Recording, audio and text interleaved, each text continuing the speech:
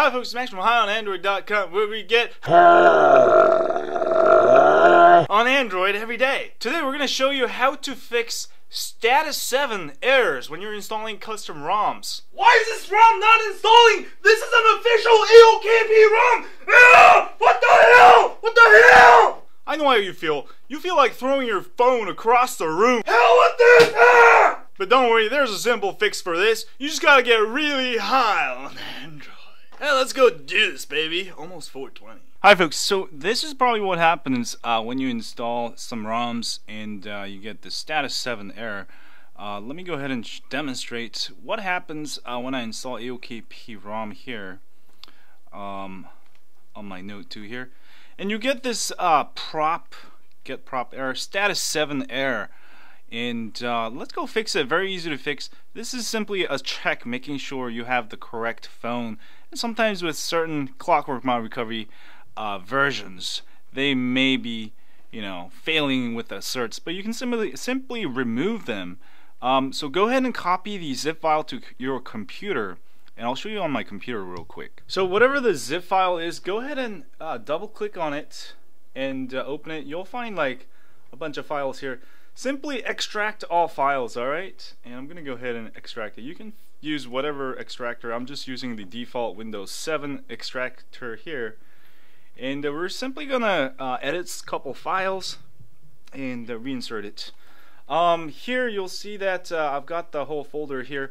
I'm gonna go into the meta-inf, the com directory, Google directory, Android directory. Usually it's here. You'll find this file called updater.script. Go ahead and rename it to .txt so you can edit it as a text file, and go ahead and double click it to open. And I do recommend using like a good editing software, text editing software. I mean, you can use Notepad too, but I like to use this EditPad Lite 7.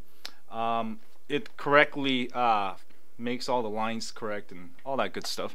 So this is why I use it. You'll see this line here, assert. This is where it checks if the Clockwork Mod Recovery, the phone you're using, is compatible with the ROM you're installing.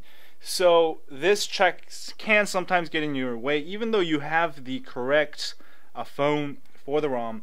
And sometimes developers, they might put the wrong thing in there. So go ahead and erase all of it to the next line where the semicolon is. Erase this whole thing. Alright? And this will get rid of the check, and you'll be able to install it regardless of the phone. But do make sure you have the correct ROM for your phone. For example, I have the AT&T Note 2 right now. And this is actually for AT&T T-Mobile or also GTN 7105, so it should be compatible. Go ahead and save it. I'm going to go ahead and save it here. Save. And then close up your app. And then go back here and rename it back to updater-script.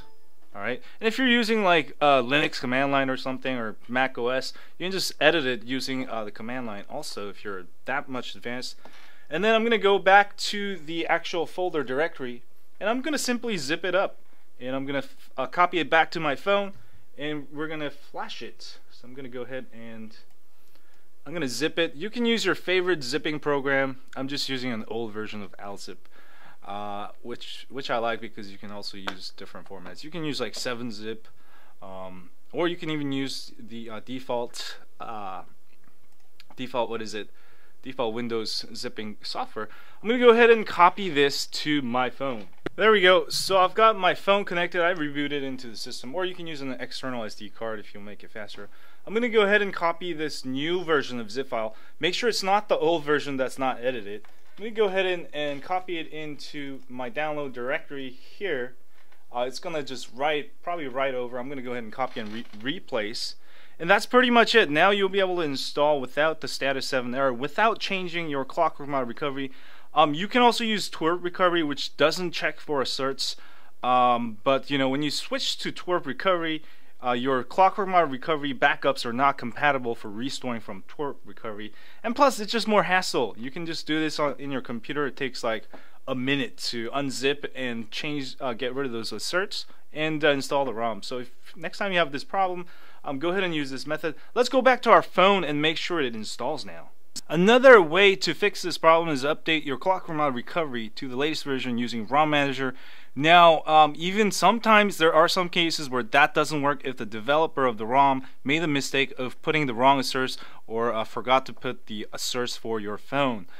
So this is a great way to get around it and works regardless of whatever device you have.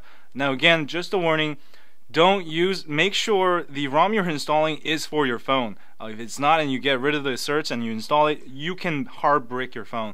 So just as long as it is made for your phone, you shouldn't have a problem. So I'm going to go ahead and install zip from SD card, and I'm going to go ahead and find the file now.